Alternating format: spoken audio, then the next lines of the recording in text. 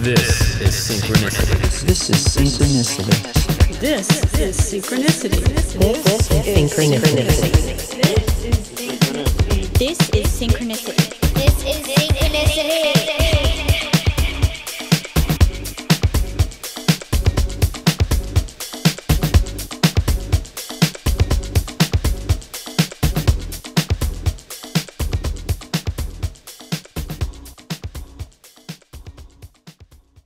Welcome to Synchronicity. My guest this week is Katherine MacLean. Katherine is a psychedelic research scientist, just really a research scientist, who was part of the Johns Hopkins clinical studies on psilocybin, which you will hear about in this episode, especially some of the things you might not think about came out of that, but the direct experience she had administering and watching this process. But also, more than just being a research scientist, she's someone who is avidly and keenly tuned in to psychedelics and mushrooms, and not just their impact on people's consciousness, but how it fits into the broader cultural paradigm, if you will. Basically, Katherine knows a lot about this stuff and sees behind the scenes of kind of what is emerging or what is able to emerge from the current narratives that are going on with psychedelics, right? We have a lot of things going on. So one of the things we get into in this episode, because I was bringing it up, is the semi-parallels between the cannabis industry and what would theoretically be the psychedelic industry, right? It's not legalized. They're doing small clinical studies right now, which is already relatively different than cannabis, right? Most of the clinical studies that are being done about cannabis now are being done after the fact. It's been legalized both medically and recreationally. There wasn't a tremendous amount of data before that. But with psychedelics, there's a much more kind of cautious empirical approach being taken. But one of the things that's happening is when you have positive results, even if they're anecdotal or even if they're just slightly better than average, very quickly, someone is going to start seeing dollar signs, right? They're going to be like, you know what? This is helping people. We can flip a quick buck on this baby. And one of the things we get into that I think is really cool in this episode that I hadn't really thought about is that the second you try to start pitching mushrooms or psychedelic as a cure for depression or a cure for anxiety, you're treading up a slippery slope, right? I mean, yeah, it could absolutely help people. I know plenty of people who speak to the power of psychedelics and how it has helped them tremendously with their psychological, emotional, just their well-being. But, you know, there are people who have very negative experiences. Oftentimes, people have both, right? An individual have both ends of that spectrum. And knowing how to kind of deal with that, mitigate it as best as possible, but also just hold space for an individual or person, and just knowing about what the fuck we're ingesting, right? It's culture. It's culture. I was going to say it's history, it's culture, it's etymology. These things are really important. So we get into a lot of that. You'll hear some early stories about Maria Sabina and Gordon Wasson and his wife. There's just lots of juicy tidbits in here. And you'll also just realize that Katherine has a true appreciation for the mushroom. And I think that's a really big part of a lot of this, that when we start trying to look at psychedelics as these things that we can pull their value and extract it, kind of like a genetically modified organism, a GMO, pulling it out and using the good parts. I think about this a lot with CBD too. CBD is just blowing the fuck up. Everyone, CBD for this, CBD for that, CBD. I love weed. I love everything about it, all of the compounds. But I mean, pulling this out and presenting it as a cure-all is just, it's not. It's not. It can help with all of those things, but it's not going to help everyone all the time. I can promise you that.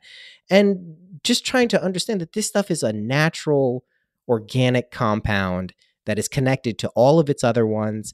Anyway, I'm getting sidetracked just because the CBD stuff rankles me. But my point is that understanding where psychedelics and just any substance we're ingesting from, as much about them as possible before creating a structure and a system that kind of walks you down the path of, here you go, oh, you have this problem here, take this, there you go, is really important. And being aware of that and recognizing kind of we're still in the incubation stages of any industries, including the cannabis industry, still very much in the incubation stages, the early stages of being able to direct what happens with this stuff.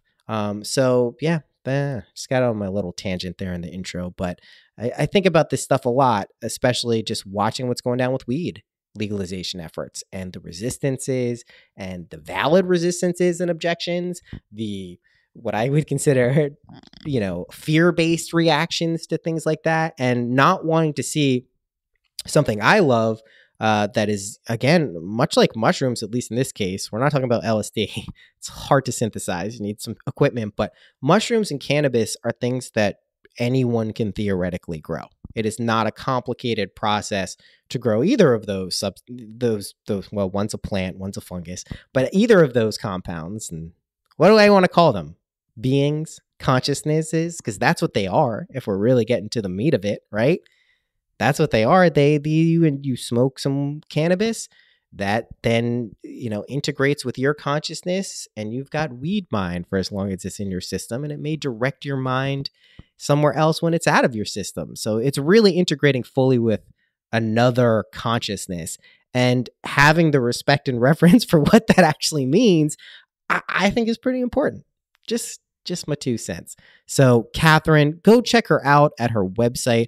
There are links to everything she's doing. She mentions a cool project that she's working on at the end related to kind of bringing people into a psychedelic state, sans psychedelics. So that's pretty cool. That's it. Oh, no, it's not. How about this? This little episode, a lot of bits about mushrooms. Four Sigmatic sponsoring the show. This episode is brought to you by Four Sigmatic. Listen, their Mushroom Elixir is one that I continue to drink because it's good and it makes me feel good. We're talking about mushrooms.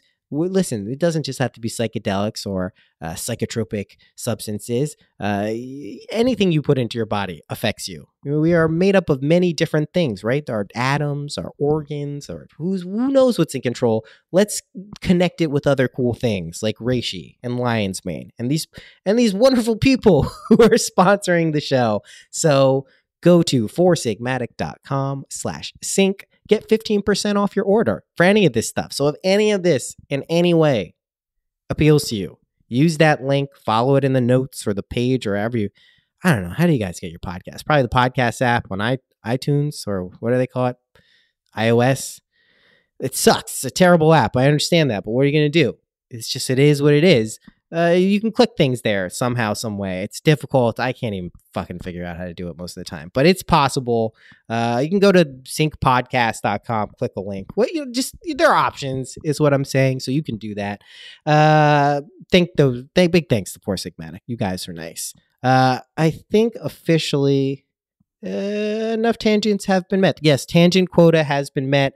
Intro is now over. Without further ado, here is Katherine MacLean.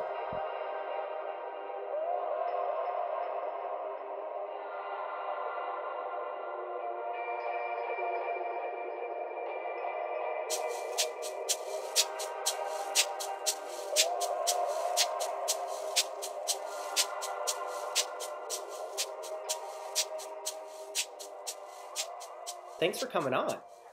You're welcome. So I was trying to think back. I've been meaning to get in touch with you for longer than I actually realized, because I think we have a mutual friend, John F. Simon, who... Right, okay. Yeah, and he had mentioned you. I went to his house like when we first moved up here a couple of years ago, and he's like, you should definitely get in touch with Katherine. I'm like, yeah, that's a really good idea. And, we were just adjusting, and somehow it got lost in the shuffle. But then I got retuned into you recently, and I'm just really excited to talk to you about a lot of things. But I think one of the most important things or issues that I'm most interested in at this point in time, just related to what you've been doing with psychedelics research, is making sure that their diversity is represented in what is now emerging as kind of not an industry yet, but kind of the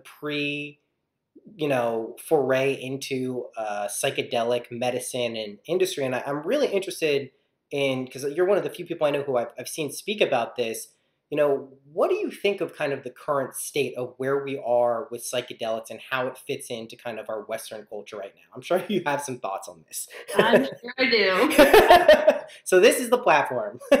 Yeah.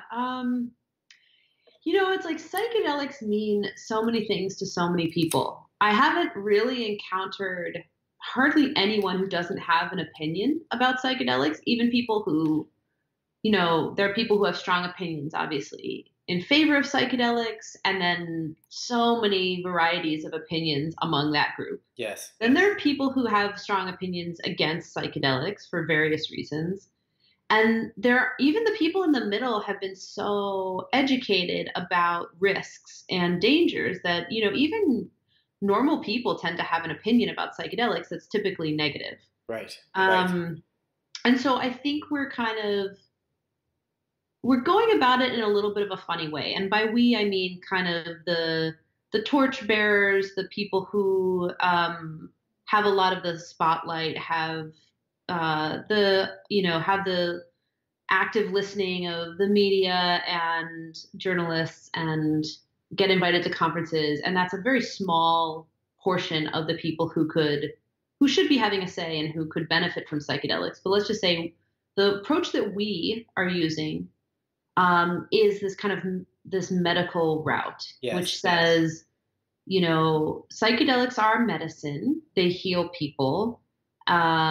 We can study them scientifically because they're a chemical that interacts with our bodies and brains. And so therefore, the most reasonable way to integrate psychedelics into Western culture is through science and medicine. Right. And there's an assumption that that's correct. And so I think as a scientist and having worked with a lot of medical doctors in institutions, what I've been exploring the last 5 years or so is questioning that assumption and kind of asking, are science and medicine the territories or the ways in which psychedelics should kind of enter or re-enter our society? When, if you look back across history, psychedelics have primarily been in just a few categories. One is religion. The others in American culture are kind of the art and music scenes. Right. And then you just kind of have this catch-all category of recreational drug use. And so none of those categories really interface well with science and medicine. And so what I'm kind of tending to see is a lot of older, white, male scientists and medical professionals, and now older, white, male businessmen having kind of a lot of the say about what we do with psychedelics, and everyone else kind of being in the watch and wait category. Like, you just let us do this, and then you can have a say once we get legal MDMA or once we get legal psilocybin, then maybe we'll see what are the other options for you. Yes. My feeling is we're actually at a really important point where we should be inviting in everyone into the conversation and providing as many options as are possible. And so I'm starting to kind of explore that new idea. Maybe it's a little bit late. Like, I don't have much time left, right? I have like 2 or 3 years to advance a narrative that can compete or provide an alternative to the scientific medical narrative. Yes. But at least there's 2 to 3 years. I think we're not going to see legal MDMA or psilocybin for about that long. The powers that be, the organizations that have a lot invested in this, are not going to be super excited by this narrative, but I think it doesn't really matter because their investment strategy, their development strategy doesn't depend too much on convincing the public. So I think they're just going to keep going where they, are directed. And their job is to convince FDA, DEA, the government agencies, and eventually legislators. And so I'm like, okay, well, I'd rather just talk to everyone else and develop a narrative that even if they succeed, even if they fail, the people will have enough information that they can make good decisions for their own lives. And then part of, I guess the final thing I want to say about where we stand is that we're actually at a really kind of great point where it isn't a done deal yet. It's like a lot of people are getting interested. We're already making a lot of mistakes, but those mistakes aren't like sealed in, they're not sealed yet. So we can say, hey, we haven't really incorporated indigenous voices into this conversation. Like, let's start doing that now. Like, this is the moment. We haven't really incorporated women's voices as much. Like, let's do that now before it's too late. Like, we haven't even given 2 seconds of a thought about what Black people have to say about psychedelics. Like, let's actually invite that huge part of our culture and population into the conversation. So it's, I could be cynical about it, but I also am very optimistic that it's a great time for everyone to start paying attention and to be involved. And I'm excited to create more platforms for people to do that. And so it's just kind of a new idea, but I'd love to talk more about that. Well, I love it because there's so much of what you're saying lines up with what I've been observing from afar and kind of like enmeshed in it at times. The first thing, I'll go in order about what you said, that strikes me when you're talking about psychedelic research and the medical kind of empirical scientific route is cannabis, of course. And I'm in the state of New York. And you could have been talking about cannabis in this specific state of every single thing you said. Essentially, what's happening now, and if for all, the legislative support seems to be there for legalizing recreational cannabis here, but the obstacles that are now happening is this clash between the powerful kind of lobbying industries, medical cannabis, also recreational cannabis companies that are waiting to get in, set up shop, and essentially bar the doors, right? Make it a prohibitive cost to compete in this place because they have all the expertise. And now a lot of the pushback outside of the people who are just against cannabis for whatever reasons is coming from people of color, communities who have been negatively impacted by the war on drugs specifically related to cannabis and marijuana. And it's now this very, very, I'm a huge cannabis supporter. Just completely, but I'd rather wait to see legalization happen until we can start addressing some of these kind of social equity issues. And when you're talking about psychedelics, I'm generally a very optimistic person, but I am much more reluctant to kind of say the prognosis for psychedelics, just as a layman. I'm not that optimistic because I think the pushback from the opposition to it will remain vigorous. Just to harken back to what you were saying in the beginning, most people have kind of a negative connotation with this. It's changing subtly. We have people and voices coming out here that are kind of softening the narrative and letting people know that these can have practical and therapeutic uses, but it's still relatively resistant. And it's not, is like you're saying, this narrative of having to go just down the medical science route is also, there's challenges there, right? I mean, that's not something that's just like this easy thing that you can kind of put on. Cannabis shows a little bit more promise with some of the medical things, but treating something like depression and post-traumatic stress disorder, while we know some of these substances are incredibly effective, or at least in clinical trials have shown to be, it's not like this is going to be fast-tracked right up the charts. Like we're still, there's no legal psilocybin anywhere in this country. Is that right? I mean, no one's allowed to take this outside of clinical studies that are pretty strictly. Correct. Yeah. That's correct. And there's only one very small open label exploratory trial of psilocybin for depression that exists in recent history. Right. And you've got this group in Germany that just announced $40 million investment in developing psilocybin as a medicine. Got Compass Pathways, my dear former friends who decided to, put all their eggs in one basket and run hundreds of participants through clinical trials all over Europe and the United States. I can't really think of a worse business idea than taking a drug that's so powerful, unpredictable, not specific to depression, and already grows everywhere, and people would copy my business model. Why on earth would they develop this out of all of the other possibilities? And so I almost kind of feel like, and I don't want to talk anymore about the corporate stuff because it is such a bummer. Of course. I'd love to talk more about some of the other alternative perspectives, but I will say that I think that they haven't fully thought through how this might fail. And if it fails, it's going to fail in a big way. People are going to get hurt, and we're going to be left with a legacy of, well, maybe psilocybin shouldn't have been a medicine. And if these groups couldn't make it successful, then we're way back before the drawing board. It's like now the public says, well, we already have a negative view of psychedelics. And then you just basically proved it doesn't really work that well for the one thing that you said it was going to work for, Yes. I mean, so before that narrative really gets entrenched, I'd love to just start back with, one of the Mazatec indigenous women who worked with mushrooms.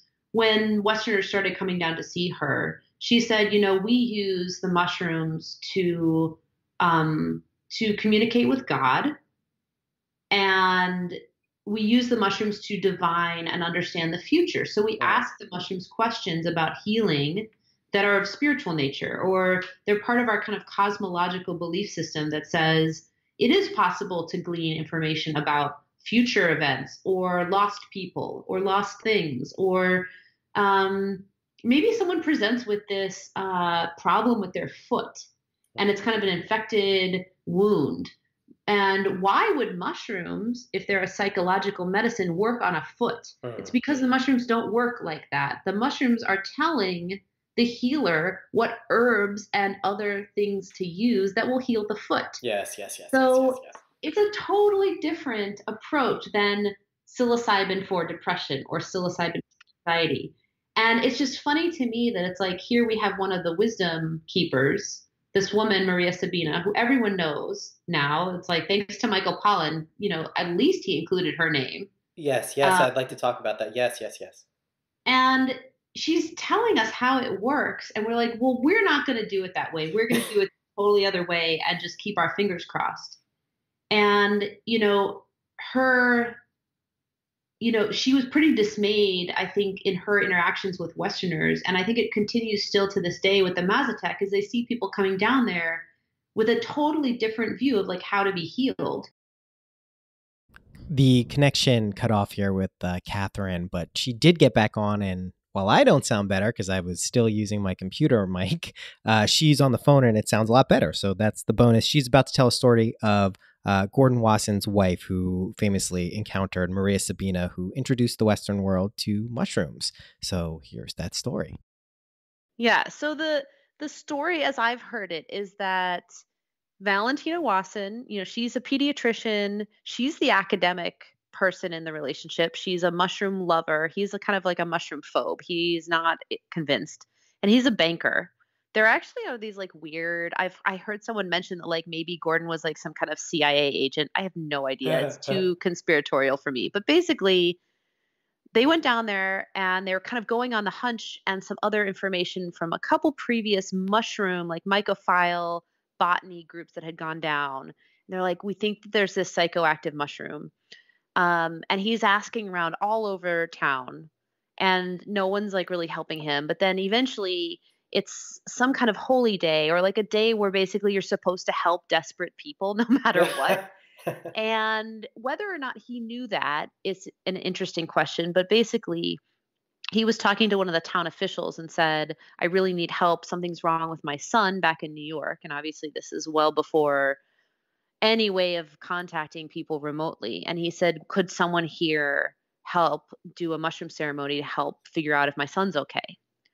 And Maria Sabina was the one who agreed to do it. And so, it was Gordon deceived the Mazatec. He deceived them when he said there's something wrong with my son. And it wasn't about his healing or anything. And so he basically got her to give him the mushrooms, and that started the relationship, which actually then continued for a really long time after that. Yeah. But it caused a lot of trouble for Maria and her family. The Westerners all flooded down there, and the rest, as they say, is history. It was a curse, basically, in the end for her. Yeah. Yeah. And even still, so I'm trying to bring a group of people down to either Oaxaca or another part of Mexico where mushrooms grow. They kind of grow in different areas, and there are different traditions, different kind of approaches. But I'm trying to bring a group of actually Buddhist meditators and thinkers down, because I think in America, at least, the mindfulness and Buddhist movement was happening at the same time as the psychedelic movement. And then psychedelics went underground, Buddhism kind of stayed above ground. Yeah. And these folks have been kind of through the same issues as we're now facing with psychedelics. And so I'd love for them to help be a dialogue and a bridge with the existing wisdom tradition in Mexico. And if we all take mushrooms together with the practicing healers now, and we get to meet some of the young apprentices, maybe it could be like the mind and life dialogues, but for mushrooms, where Yeah. the Dalai Lama started talking to a few neuroscientists, and now we have a really rich tradition that goes in both directions. It's not just the Westerners taking something from these ancient traditions, that we're actually potentially giving something back. Maybe this is where the science can help, that it's like maybe these young people actually want to learn about the neuroscience of how psilocybin works in the brain. They want to learn the psychology of how we treat these illnesses. And so but it's with the kind of mentality of like, how did we screw up before? It's just, Yes. well, everyone went down there and said, I want to feel better. And it's like the mushrooms. There's this really great quote, this woman who I just met who's in New Mexico. And she said that for the longest time, she was just like, I'm sick, I'm sick, I'm sick. There's all these things wrong with me. And then in one ceremony, the mushrooms are like, when are you going to stop acting so sick? And she's like, no, but I really need help. I'm really sick. They're like, it's okay. We've got time. We'll wait. Yeah. Yeah. And when she finally started asking the mushrooms directly, she got, such different answers to her own health. And, the indigenous traditions understand this, that it's a relationship, it's a communication, there's a dialogue. The mushrooms themselves have intelligence that humans don't have. Yes. The plants have intelligence that humans don't have. And I don't mean it in like an anthropomorphic way. I mean, they literally are older than humans, plants and mushrooms. And they have a kind of intelligence that maybe we don't understand yet how to communicate with, but some people do. Yes. And before we end up with psilocybin in a pill for depression, maybe we should ask the mushrooms, like, do you have anything to say about this thing that we call depression? Like, can you help us? Or is this just something we have to work on in another way? And you're here for a totally different reason, right? Yeah. Like, I'm curious what the mushrooms have to say about that. I'm curious what the Mazatec healers have to say about that. I'm even more curious what the psychonaut who's been taking mushrooms since he was 15 has to say about that, rather than the scientists, honestly, at this point. It's like, who has the most experience? Yeah. Well, I've been taking mushrooms since I'm 15. I mean, I couldn't. There's so much stuff you just said there. I'll touch where my mind goes. I mean, the narrative of, and when I say narrative, I just / reality of the mushrooms having their own form of consciousness, and that the interaction between that consciousness and our own is what is actually taking place when we ingest psilocybin or any other type of psychoactive mushroom like that, is something that I think it takes many, at least for me, it took, I'd say probably half a dozen to a dozen experiences with mushrooms to understand that you could communicate back, and it was a two-way street. It had been brought up at one point, and I was like, oh, that's an interesting idea. But looking back, I think it's evident that it happens at any given point. And so that's an invitation for anyone who is, experimenting with this stuff or using them in a ritualistic sense. I think that's a very practical use of them. That narrative, obviously, just in our culture, even as wonky as it's getting out there in real people world, it's still not a very palatable narrative that this is what's taking place, right? I mean, I see a tremendous amount of resistance even when I say, hey, you can talk to mushrooms, or there's a consciousness there that we interact with and can actually guide us. Because a lot of times it has to be an experience thing, right? I mean, and sometimes having the framework of a wise elder or some kind of, etymological evidence that this stuff really it can be used that way. I find that that's harder in our culture to push that narrative. What I really like is something you mentioned is bringing down kind of the Buddhist meditators down into the Mazatec culture. That type of connection and bridge building, I do think is tremendously interesting, right? That's something those parallels. I like how I never really thought of it like that the Buddhist stuff still kind of remained above ground and mainstream and grew in popularity, obviously with the mindfulness movement in the past decade or so. And yes, psychedelics still up until like the past 5 or 10 years were deep underground, like deep underground. Now we have, different kind of attempts to move it in, but mainly through the lens of science and empiricism. And I couldn't agree with you more that I think that is a decent lens to look at it through sometimes, but it's not always going to play nice. If this is reality bending, the thing you were talking about in terms of the original deception of Gordon Wasson and the intent of using these mushrooms, I think is very much still being experienced now. That's a guy coming in with a lot of money, older white guy coming in and saying, hey, give me this thing, this magical thing. I'm going to take it and use it for what I want to use it for. This is kind of what we're experiencing now with a lot of the industrial corporatization or attempted corporatization of these things. And I think just to go back and put a positive slant on this, I do think this is incredibly fertile ground, and there's a lot of opportunity to shift these narratives and at least explore the other possibilities and get some other voices in here, because if not now, when?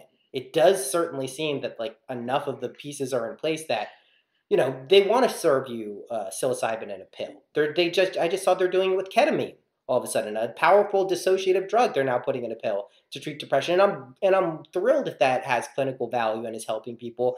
But it's also, you're taking a dissociative. You'll be going to some other reality that is valid, and you're playing around because a doctor is trying to make a quick buck, or a pharmaceutical company. So it's a very interesting place we're in.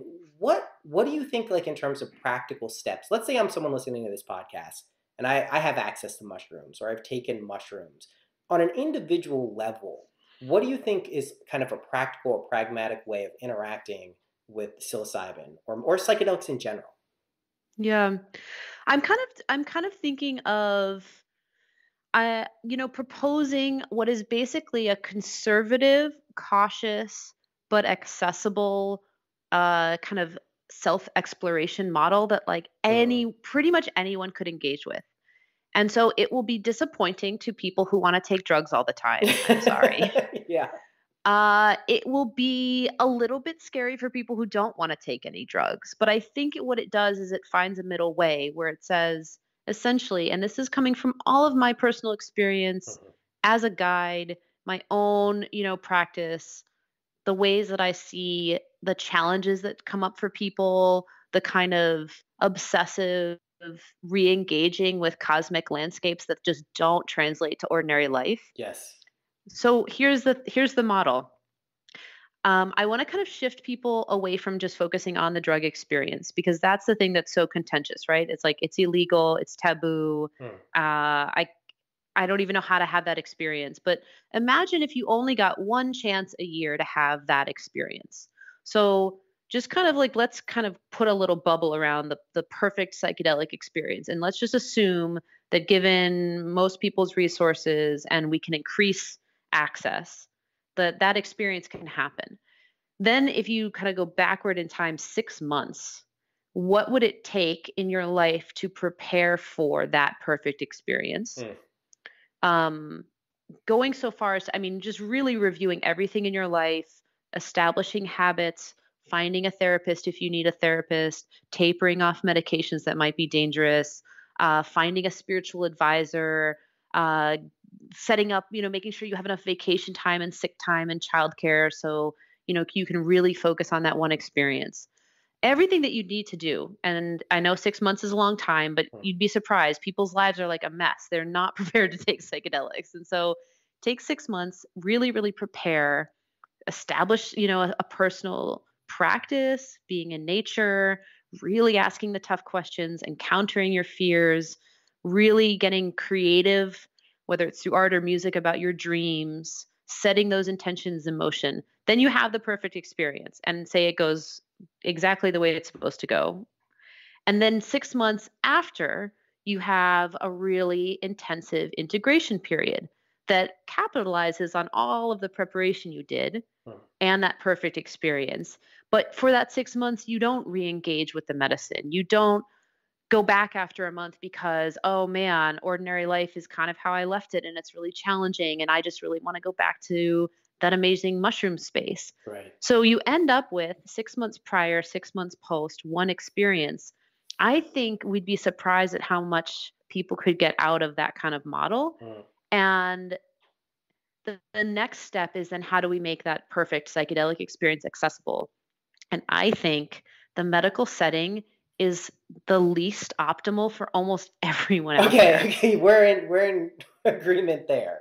And I'm not even just being like melodramatic to make a case. I think that the medical system is racist, it's sexist, it's dangerous. People Yes. make errors. Doctors are sleep deprived. Most doctors aren't trained to even give basic medicine in psychiatry and know how to follow up, let alone psychedelic medicine.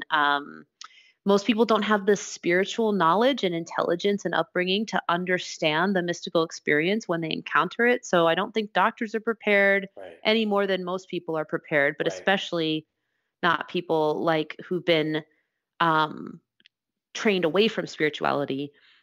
I do think the best situation is in private homes that are safe, where people feel comfortable, in community spaces that are safe, where people feel comfortable, but there's a kind of a group cohesion or group kind of rapport where people could drop in and have an experience in a group, and in religious rituals. So, kind of, what do we need to change about the law to allow private home use, community healing spaces, and religious rituals again? And I think if we manage to create those three settings, and people they look at those settings and they're like, there's no way we can change the law. And I'm like, well, let's try. Right. If we know the ideal way for people to have these experiences and really have an amazing year of their life, and take the risk once, what would it take for the law to recognize each person's ability to do that? We're not asking for a free for all, like, everyone can take mushrooms as much as they want. Like, what if we can think about a really kind of conservative, cautious thing that the public can appreciate?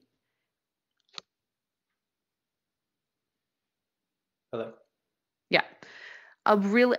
This technology thing is crazy. I guess it's appropriate for your podcast, That's but how it it works. is like making me crack up. There's a whole other conversation we could have about the mushrooms and communication, but I think that this is an aside and we can get back to it, but I think that the mushroom medicine is about connection and communication. I don't think it's about healing. Yeah. And the diseases that we have right now in our society are because people are disconnected and are not communicating. And so that's why the mushrooms happen to work for anxiety and depression and all these other things. It's also interesting that they work for pain. And pain in our society is a lot about isolation and disconnection and not being taken seriously, right? Like, you try to communicate your pain to a doctor and your doctor doesn't even believe that headaches could be that bad, or that pelvic pain could be that bad, or postpartum pain could be that bad. Yes. So then why would a psychedelic fix physical pain? Right. Because the pain isn't just physical. Right. And so I think, again, it's just like reworking what these medicines do. So this is incredibly interesting, again, that you're talking about. The distinction between healing and connection, I think, is very important. And I think you elucidated it great, that connection and community can lead to healing. They're not, it's not like they're mutually exclusive. This has been my experience with mushrooms as well. There is a communal connection, communicative experience that can happen not just between you and the mushroom, but people, everything around you, trees, animals, plants. And this is a very normal reaction to many psychedelics. But the way it works seems to be like it forms this psychic mycelium, right, that connects people who have had these experiences, not even who've had the experiences, but who are on the kind of wavelength of recognizing that this is kind of a global, hopefully, antidote to what is happening to our planet and us as people and our broader ecosystem, which is the more disconnected we become from each other and our actions, the worse things get just from an ecological perspective, just in our ability to sustain life on this planet, let alone sustain a life that's worth living, where it's not filled with fear and dread and anxiety for a lot of people. So it does seem like this consciousness really engenders that type of communication. I am really, at this point, rarely surprised, even though it happens, with regularity, and there's no other real causality for it, of people I have very deep connections with have had very intense connections to psilocybin and mushrooms in particular. And like to the point where it's not just like they had a trip and it kind of changed their life, but they recognize that this was this shift, this cosmic shift to them viewing reality substantially enough different that they changed their life in big ways. And yeah, I mean, I see this more often with mushrooms than probably any other psychedelic. And again, trying to box that up and present it as a cure-all for people, as like a anxiety or depression, something that's going to be allotropic, and it's fraught with peril. Plus, like, as we know, it'll be apparent in this episode, we've had a lot of drop connections. It's a trickster too. Like, this isn't a straight line, A-B thing a lot of the times. It's certainly been the case in my experience. So, I mean, sometimes I wonder, it's like the mushrooms like share all this information with me, and then they never are like, don't talk about this. And I think sometimes they're like, wait, we didn't mean for you to talk about that. Well, and when I say, I also want to add, it's like, someone reminded me, because there's this, I know that there are people who take mushrooms all the time, and it's kind of like a badge of like, it's like a merit badge. Like, I've done 10 grams, I've done 15 grams, I do it every full moon. And it's like, my experience, my relationship with mushrooms is very infrequent. Yeah. And it doesn't even depend on ingesting them anymore. And I think that that's where things got very serious for me, that I realized I was not in control of that relationship. Yes. It wasn't like something that I could set aside and decide how much it affected me, or say, I'm not going to engage with you for another year and then I'm going to engage full on with a certain dose. It's like, this really challenges the scientific medical model that how can I have a relationship with a consciousness that physically isn't acting in my body right now? Yes. And how can that medicine continue to act on my life in real, substantial, practical ways, through connection, through suddenly so many different, realms being connected, and kind of this, this synchronous, meaningful, purposeful overlay, or kind of weaving being obvious, all around me. And it doesn't actually depend on taking any more mushrooms. Right. So this is also what the medical model doesn't get. And I think it's one thing if the medical model heals people and then people go back to their lives, but they're not going to go back to their lives. You're going to deal with this kind of, I don't know what you want to call it, cosmic aftermath that the medical system is not set up to deal with. Right. And then what are the ethics of that? That if you give someone who's depressed this cosmic medicine and then expect them to just go about their lives the way they did before, and then they can't, how are you going to help them? Right. It's like, where are the integration providers? Well, they're all underground. How are they going to find them? If the medical people don't know how to refer out, it's like, who are you going to send people to? Well, it's this underground system. It's probably why you and I get asked these questions from people whose friends have just totally lost touch with reality, because it's the only system that's available right now. I mean, and it's true. Like, it's one of the biggest travesties of just kind of Western medicine in general over the past 100 years or so, is that, especially when it comes to states of consciousness, like, we're really trying to do surgery with like a meat cleaver. Like, it's just like, there's no granularity or understanding of what these different states, even though there's a lot of history and writing on this stuff and shared experience. It's not like it's not there, but it's disregarded. And again, to get back to the point of what I think a lot of this has to do is, like, this is the opportunity where we start weaving in voices that have wisdom here that can be shared. People who we're not normally having conversations with. If mushrooms and psychedelics in general can bring people together to have open and honest conversations where they both agree and disagree, this is our opportunity. And I don't know how long this window stays open. Like you're saying, it's not like we have forever to get this right. Like, this is gonna be getting mushrooms and psychedelics will continue, in my estimation, get pushed closer and closer to mainstream. It seems like that's the general kind of propelling, and I think that's apt because reality seems to be breaking apart for most people. So why not have the psychedelics be at the forefront of people's consciousness? But I mean, it really is an important time and place to provide these spaces and have these conversations about this, because that's kind of all we have right now. There's no other, like, join the scholarship program for, changing the way people are talking about this stuff. So Yeah. Yeah. And I think, I mean, something else you asked about, like, what can an individual do? I mean, when people ask me, where should I go take mushrooms? And I just feel like the options for leaving the country and going to where there are legal retreat centers are not workable for most people. I don't think Right. it's the best option.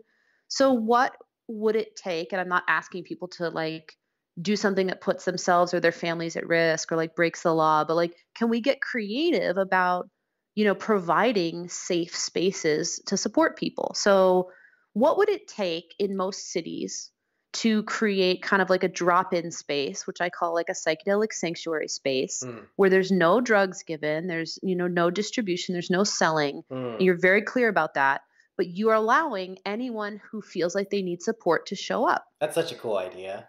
And you're not saying you have to be tripping, but you could be. And we're going to basically have a bunch of awesome trained, people with personal experience who are sober that night. And if you show up, we'll be with you. We'll be with you for 4 hours or an hour or 8 hours, whatever you need. You can talk about your experiences. You can talk about stuff that's going on in your life. You can just lay there and listen to music. And so you're taking the festival environment and the idea of, like, sanctuary spaces, and you're just bringing it into ordinary life. Yeah. And I know that this is, like, you hear me say this and people are like, well, that's not possible because of the Rave Act, or that's not possible because of the, the old, like, drug gang landlord rules that people, like, throw all this stuff at me. And I'm like, I think it might be possible. And if it's done in a really reasonable way where we say we care about our community members and we don't want people to be suffering, then, like, let's just start trying it. And you're not trying to do it underground. It's very different. You're actually saying very publicly, you're not saying, like, everyone show up. If anyone asks, like, yeah, this is just a safe space for psychedelic users and anyone is welcome. And maybe it's not open all the time, but maybe it's open like 1 or 2 days a month for 24 hours. And it's staffed by people who are just good Samaritans, not necessarily professionals. I think we need to start getting really creative within the system we have of how we can support each other so we can start to show that it's not so dangerous. Yes. If Denver decriminalizes mushrooms in 2 weeks, whatever it is, 3 weeks, I could see these kind of sanctuary spaces being really effective there. Yeah. And you actually want law enforcement to occasionally show up and see that there's actually nothing that exciting happening. Yes. And just be like, hey, look, this is actually pretty boring. There's that guy laying over there. Like, a guy showed up and he was just really drunk, so we made sure he got home. Or, like, someone came with some pretty serious psychological issues, so we made sure that that person, could get the support she needed. And maybe, we even had to get someone to a local ER because they were having a physical situation that we can't handle. Right. And all of a sudden they're like, wait, the community is, like, taking care of all these problems for us? Yeah. So it's like you show up as a solution rather than a problem. Yeah, and it just also would alleviate a lot of the stresses. I mean, the stigma and negative kind of vibes, for lack of a better term, if you're out in the world using psychedelics, it clearly can influence your experience, right? I mean, knowing you're doing something illegal and you find yourself thrust onto a bus or a train, and you're not familiar with what's going on, and this is like, you can be put in jail for what you just took. That's horrible. And I think it seems to me that, like, the underground and kind of, people understanding that this stuff is less and less dangerous than we've been told for the past 40 years is naturally getting up there. And I think the microdosing aspect has been somewhat effective, although not a cure-all for changing people's ideas about this stuff. But, shows people that there may be some other ways to interact with these things. But yeah, it's very, no, I hear you Want to say Well, something? one thing I also wanted to add. So I think as an individual, we can show that community consumption is safe and is actually easier for a lot of people to access than medical options. Yeah. But then the flip side, so it's like, what can an individual do to educate their friends, family, their community about why the medical model isn't great? Because that's Yeah. people don't understand that. They're like, oh, well, she's just saying that. But we all know that a medical clinic is safe. Well, is it? In New York State, Black women are 5 times more likely to die during childbirth than Yeah. white women. Yeah. Why is that? Same access to doctors, same access to hospitals. Yeah. And yet, when a certain member of our society needs help in a certain way, are they actually listened to? Right. If someone says I'm in so much pain that I need, more attention after I get a C-section, and they keep ignoring that woman until she dies, Yeah.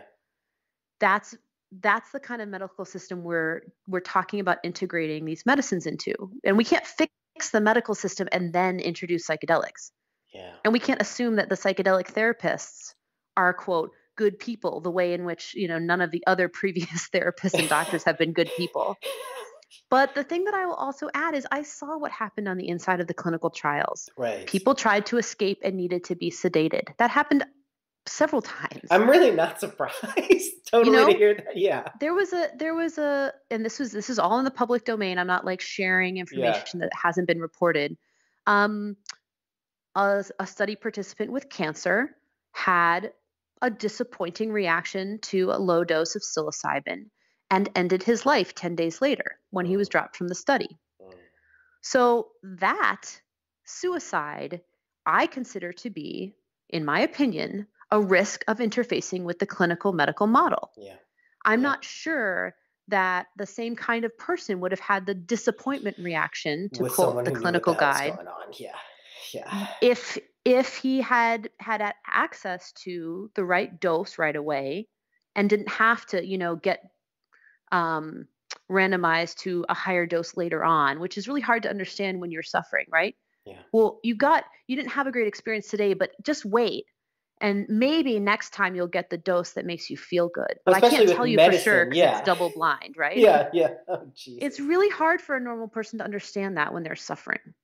And so I think there are risks that have already been made clear to me in the clinical trials. In my opinion, these are risks that are real and haven't been addressed by any of the organizations that are trying to develop these medicines. They just have not been addressed.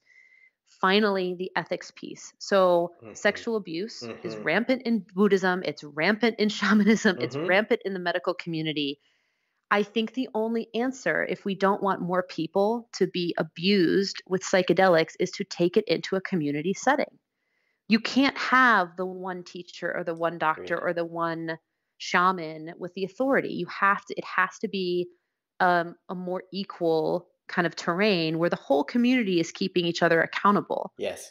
And I'm not saying that it is something that we haven't really tried before, because if you look back across human history, it's like you really were just trusting, the priest or the shaman or the Buddhist teacher or the medical doctor or the healer. It's and so what if, right. And now what if instead we say this time around, we're reintegrating psychedelics in a flat way across all of these different types of people. Sure, people are still going to get abused. Boundaries are going to be crossed, but you're going to be accountable to your whole community. Yes.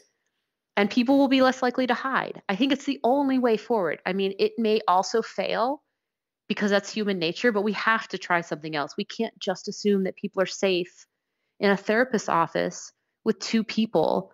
There's a public lawsuit right now. I know this just took a pretty dark turn. I'm sorry. No, but then we can go back. No, it's really important though, because a lot of what we talk about in this show, I try to emphasize the shadow aspects of this stuff, because if we don't look at it, it's not going to get solved or addressed. So it's as dark as it may seem, there's a purpose. So I'm going to be vague about this. I want the victim. Hold on.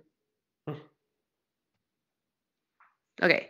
I want the victim in this case to have the full attention and respect of the criminal justice system, but there's a public lawsuit by a person that was brought by a person who was part of one of the clinical trials that alleges that the therapist or the acting psychedelic therapist, actually unlicensed, engaged in a sexual relationship with this person after they went through the clinical trial. Right. And in pretty much every area of psychotherapy, psychology, psychiatry, this is considered to be a pretty clear ethical, boundary. Like, Yes. don't engage in sexual relationships with your current or former clients unless it's been like years. In California, it has to be like something like 2 or 3 years since you last saw someone as a therapist to engage in a romantic relationship with them. Sure. And this happened in the context of psychedelic therapy. Okay, so some people may say, like, yeah, no shit, like that's obviously going to happen. But it's already happened with the people who we were told were the most trustworthy. Right. It's already happened with the most experienced people who were trusted to do the early stage clinical trials. So what are the chances it's not going to keep happening with the people who don't even have the training? And so, I'm not trying to throw anyone under the bus. These organizations that are developing the clinical trials, some of them are doing the best they can. Others are like inherently not ethical about it. Right. But this isn't going away. It's like we can't wish this problem away. We can't pretend that we're the good people, conquering the bad people, or like bringing the like savior medicine into this flawed system. Yeah. It's like we're part of the imperfection, so we have to figure out ways to keep ourselves accountable. Yeah, well, I like the solution of the idea of having it be more community-based and egalitarian, at least in that respect, just because I agree, like, for many, I don't do psychedelics regularly anymore. I do small doses, if anything. But going through adolescence to now, about to have 2 kids, I can see the potential for abuse always being present in a one-to-one setting, even for quote-unquote good people who have never done anything wrong. Like, we have to understand a lot of these substances, even if you're not on them, really have a way of warping reality. And I don't even mean that it's changing it from what reality is to something else. It just shows you the malleability of everything. And that alone has the potential for abuse. I think what you're touching on is a way to mitigate that. If you have a more communal way of looking at this, have a group of people who their job is to look out for the interests of the people who come through the door seeking, any type of help or any type of support, that's got to be a better situation. And I also think, it's fair. It's more fair. You know what I mean? It doesn't also become just one person saying something and the other person saying something, which we know it has its own, limitations there. So I do think that's a pretty good proposition in terms of how we look at these things. How that jibes with current, tracks towards legalization for these things, I don't know how much that messes with. I don't know if we can have, or if that's where these things are going. It's a very weird time, to say the least, with this stuff. Well, and what I can say is the reason I bring up the suicide and the issue of sexual abuse is those are kind of like boogeymen that no one wants to talk about. Yeah. It's like everyone wants to pretend that psychedelics are like somehow nicer or more sterilized or cleaner than they are. And like, I think we do ourselves a disservice of not talking about the truth and not talking about things as they are and saying, hey, if you give this to someone in a hospice setting, they may have an experience that's really challenging and really disruptive to other family members and people who are just down the hall. It's not going to be this quiet, beautiful resolution of their whole life in this like peaceful pre-death moment. Like it could be really, really challenging and wild and terrible and like brutal. And if you think, and I remember I brought this up to someone when I visited a hospice back when Compass was a nonprofit, and they were like, well, just don't talk about that kind of stuff because we don't want to scare the stakeholders. And I'm like, but it's gonna happen. Like it's not like I'm making up stories. Like these things have already happened in the clinical trials. They always happen when people take mushrooms. It's how it works. And it's like the impression is they want it to be easier to integrate than we know it will be. And in general, I've gotten the sense that the powers that be want the narrative to be nicer. And my view is that the narrative should be truthful and let the public really understand what this is going to be like and understand that it's not going to be that easy. What that does is that when there are things that go wrong in the future, then the public can't say, well, you lied to us. Like you said that this wasn't going to happen. You said that there weren't going to be mistakes. And now look what's happening. Kids are ending up in the psych ER again, just like in the 60s. Right. Why did that guy kill himself if he got this miracle cure? Why didn't it work? Why does my mom seem so weird? Like, she got this treatment for her anxiety and she's not anxious anymore, but now she's like talking about all these like weird ideas and like she seems crazy. Right. And so it's like, what are the cultural side effects of the medical approach? And it's like, nobody wants to talk about those. It's like, don't even, bring it up. It's going to scare all the politicians. It's going to scare the investors.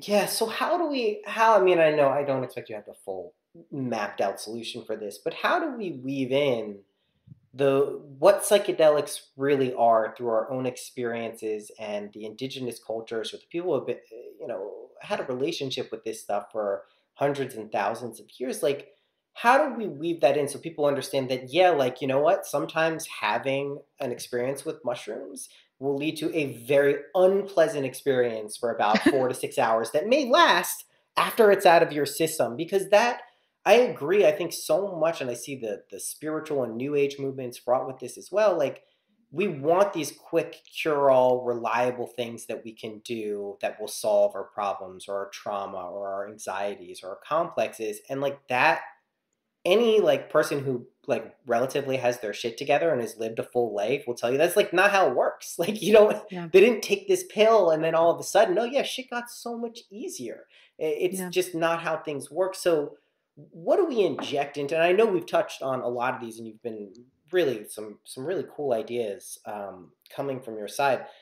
How do we start to like kind of get to these other ways of looking at these things? Because I sense the genuine attempt from your part, because it's the more truthful way of presenting this. Like anyone who says, I've never once said to anyone who's come to me and said, should I take mushrooms? Or I'm like, yeah, it's awesome. Definitely do it. There's nothing bad about it at all. It'll change your life, but it'll be so great. I'm always like, first thing to understand is my experience with mushrooms is it's a trickster, which means it can go either way. But if you understand that, you may have a little more leniency if things aren't going in a pleasant way than if they are. Right. So, yeah. I mean, I honestly think, so my friends and colleagues, a few of us in the scene have like been talking about, it's not a new idea. I just gave 2 talks with this title. It's not even my original idea, but it's called Psychedelics for the People. And I guess there was like a movement at some point called like Science for the People. So this woman, Jay, wrote about this in a piece for Chacruna. And Jay and I are kind of like putting our heads together and like, what would it mean to bring the psychedelic, the mind frame to the public? And I think it has to be through storytelling. I think it has to be through personal stories. Symposia has done some of this. Psychedelics Today has done some of it. But it still ends up being interesting mostly to psychedelic people. Right. And so it's different. It's like Psychedelics for the People is, I want to hear, it's a platform for people sharing stories like the firefighter who had to use mushrooms to cure his chronic headaches, but it turned out that it helped him reveal this trauma that he had from his job. And so it's like he didn't go to mushrooms to heal his trauma. He went because he just had this debilitating pain. And yet indirectly, it kind of helped him get to the root of his trauma. That's compelling, Maybe it has to do with like a mom who has such severe postpartum depression that like in desperation, she tries mushrooms or MDMA because she realizes she can't take care of her kids and keep living this way. And it worked, even though, she's like, it's like I was stuck between like one really scary decision and another. Yeah. And I just think it's going to take a lot of personal stories around ordinary people's lives, kind of taking that chance and taking the psychedelic medicine and talking about how it went. Yes. And so, and then coupling that with education. So it's one thing to just have a bunch of personal stories, like little video testimonials or written accounts or whatever. And then people are like, well, now what do I do? And so I think it has to be paired with expert education and support so that people can kind of get inspired by these stories. It normalizes everything. And then it's like, well, now what do I do? Well, here's a bunch of like online resources and educational platforms so you can learn more about psychedelics, find out what the options are for you, where you are, get connected with community. But also, if you need to talk one-on-one with someone who's an expert, like you can arrange that. And this is how you do it. But you kind of put it all in one place, whether it's just a website or some other kind of resource, so that eventually normal people will find their way to that if they have even a little bit of interest in learning more. Right. Right. Yeah. And so I do think it has to be personal stories. I think it has to be in bite-sized chunks that people can be interested in. I think most of the attempts to do this so far have been too insular. They've just been within the psychedelic community, and it doesn't quite get outside of that. And again, it's like the people who are talking to the media and ordinary people it's like there's a kind of a gap, right? It's like there's the psychedelic community and then there's the resources for everyone. And there's nowhere that an ordinary person can go and say, hey, I want to learn about mushrooms. Right. I mean, there is a huge gap there. I mean, it's slowly, filling in a little bit, but no, and I mean, it's been systemic in terms of its suppression. So it's no surprise that there's a gap there, but it is something that I like the idea of the personal narratives because all of this stuff, at least for me, at the end of the day, is experiential. Like you can hear someone talking about all of this stuff, and it may be the impetus for you to go actually attempt it, but the proof is in the pudding, right? I mean, if you do it and it has a positive impact or is at least insightful for you in some way and helps you or the people around you, like that's ultimately what you're going to be looking at as the barometer for success. So, yeah. Yeah, and I think the group in Denver has done this to some extent, and I think it's helping convince voters. They've got a lot of different types of people talking about why they use mushrooms and why they want to keep doing that the way they are. They don't want to have to do it in a doctor's office. They don't want to have to do it with a diagnosis, and through insurance. They just want to do what they're doing and not go to jail. And I think that's the kind of the difference is like people would say, oh, well, if you just wait a couple of years, then this can be like your prescription medicine. Right. Setting aside the fact that it's psilocybin, not mushrooms, Yeah. And people are like, no, I just want to live my life the way I've been living it. And I would rather not have to interface with a extra risky, black market. I'd rather just take care of myself and my family and not have to risk the legal consequences. But, the final piece about kind of how you make even the medical model safer with psychedelics is we have to start providing resources for the public so they know how to engage with psychedelic therapy. So like say you have depression and you want to go get psilocybin and you heard about this clinic that just opened up. What kind of questions are you going to ask about the service they're providing so you're not going to be a victim of abuse or it's not like the creepy dude who's been waiting his whole life to give, his clients MDMA. And so it's like you're basically arming people with more information and education and resources so that even when the medical option is available, people know how to use it. Right. And it's not just like going in blind, like with antidepressants, not understanding that if when you're suffering and someone gives you a pill, 3 months later, you may feel better, but then a year later, you're stuck on that pill and you can't get off of it. Yeah. It's it always pops in my mind, the parallels and similarities and differences in some regards between what's going on with cannabis in this country and psychedelics and how these things are beginning to shape out for an industry that's taking root, no pun intended, with cannabis to seeing.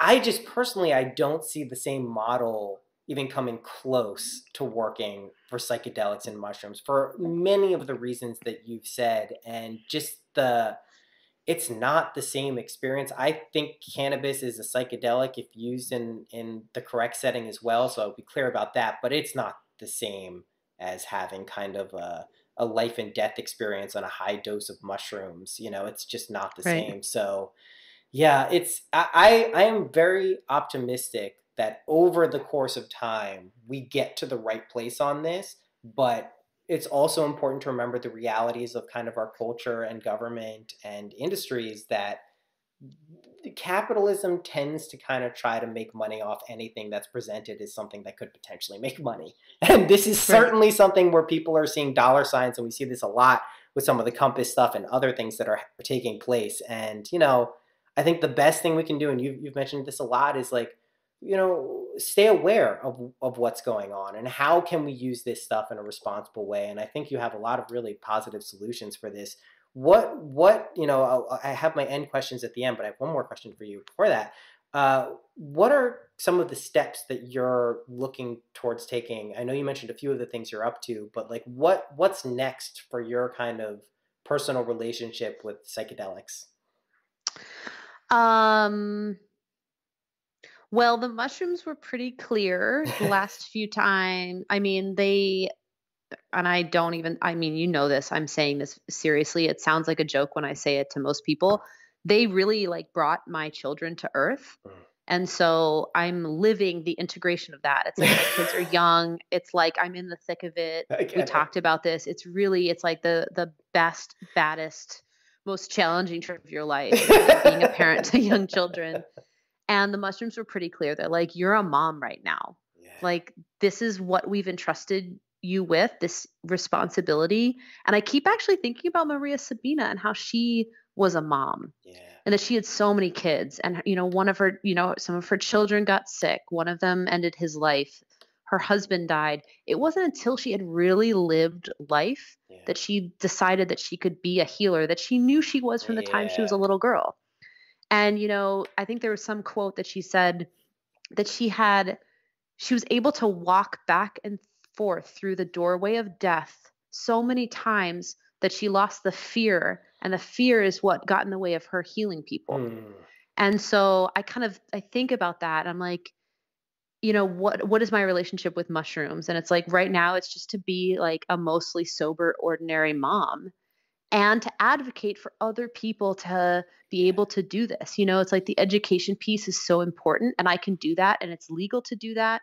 You know, it's important to do that, and it doesn't entail this kind of extra risky behavior that is actually really hard to do as a mom. Yeah. And so thank God, it's like the mushrooms were super clear. I was like a bit stubborn about it for a while, but well, and this other thing that they like it's like, it's just kind of my own idea, and I think they find it humorous, is I've developed this meditation technique that allows people to access psychedelic states while sober. And it's like not tricky. It's just basically, if you've had a psychedelic experience in the past, it's helping people access that in a sensory way, like directly. Very cool. And so I'm teaching that more and more so that people realize that like no one owns your mind. Like no one can say whether your mind is illegal or legal. Yes. And at the end of the day, you have your mind and you have your experience. And so, you know, if this is how you want to free yourself, like you can do this. It just takes a bit of, you know, a bit of magic and a bit of faith that you can do it on your own, that no experience that you've had is lost to you. It's already there in you. Of course. And so unless you've never taken a psychedelic before, so yeah, you got to get like one under your belt. I mean, there's probably other ways of doing it, but it's probably easier if you have that reference. Right. So I'm kind of focusing on those two, which are like decidedly non-drug routes, and it's kind of exciting and makes me. I think that's really cool. Yeah. Kudos to you for also just mentioning that, like, being a mom and integrating having children in is like a thing that people do, because that gets lost, right? I mean, the world we live in, I know it very well. You know it. That's cool. Do you have a name for that meditation thing? Like where would we go? Yeah, it's on my website. It's called Raft, and it actually involves like imagining yourself on a raft, and it's a little bit like a hypnotic induction, but it stands for remembering to be aware of your feelings and trust your experience. Cool. So remembering to be aware of feelings in your body and trust your experience. So it's kind of like a guide to the psychedelic experience, but it also is a guide to like mindfulness. And yeah, it's like a 15-minute thing. People can do the meditation for free it's on YouTube right now. I had people kind of adapting it and using it in like integration circles. I didn't realize what I was developing until after I developed it. And then people started having really powerful experiences. And I was Amazing. kind of like, oh, like I didn't realize what this was doing. And so now I'm being a bit more intentional about it. And when I do guide people through it, I kind of prepare people like this will probably be more intense than you're expecting because it sounds like it's really simple. So yeah, now it's just kind of it's a fun thing, and That's yeah, really it does cool, seem though. like a doorway into the psychedelic space. So I like that a lot. Your little shaman alchemy there through a hypnotic. I love it. Uh, Really, just it's been a pleasure having you on. I have three quick questions and then one open-ended one. But really, a lot of the things we cover here, are simmering in my consciousness a lot. Just because I try to stay. I've luckily not made my profession in the psychedelic scene, but I've always known quite a few people who are in and around it, and you always notice stuff. You notice things, so it's always fun to be able to talk about it, kind of in an open and public format like this. Here comes the very hard questions. What's your favorite color? green. I didn't know my favorite color was green, but that's what's coming through. So This that's my happens answer. more than you would think. What's your favorite number? 3. What's your favorite animal? Wow, there are a lot of competing animals. Wait, I'm just worm. Worm. I just saw a really cool worm on the trail yesterday. It's pretty cool. I don't know if I gave you accurate answers, but I gave you the ones that wanted to be said. Well, I have repeat guests, and I'd love for you to come back on again sometime. And the answers change. We recognize what's going on here. Last question: what's a practical tip? It could be anything that's helped you in your life that you could share with people listening. A practical tip. Well, because we've been talking about mushrooms and synchronicity, I have found over and over and over again that when I relax and pay attention, the universe is very willing to kind of present to me reminders that it notices me, it's paying attention, it cares about me, and I'm kind of on the right path. And I think my practical tip would be like, don't try to like solve that riddle. Like if you have lots of meaningful things that are entering your life, quirky things, weird things, synchronous things, allow them to like flow through as just like, hey, you're doing this. Like we got you. We're paying attention. We're part of you. Just keep going. And rather than trying to like analyze and solve it, because the times that have gotten hard is when I really tried to like bear down and analyze and solve those meaningful things. And the times where I just let go, not only do they increase, but it's like way easier. It's just like, yep, got it. Okay. Yes, I see that. Yep. All right. There's another one. So that's my practical advice. It's amazing, and it's like you're speaking directly to me. That it basically is my philosophy related to synchronicity. And I obviously have a podcast, I've had many experiences with it, called Synchronicity. That's probably the best explanation I've heard of my approach to these things. Is I've gone through the periods where you try to analyze and figure it all out, and good luck. Just use it as the intuitive guidance you need at the time. I love that. Catherine, thank you so much for making the time to come on. I know kids, we know. But I really appreciate it. Thank you. It was so fun. All right, thanks. We'll talk soon. Okay. All right, bye-bye. Bye.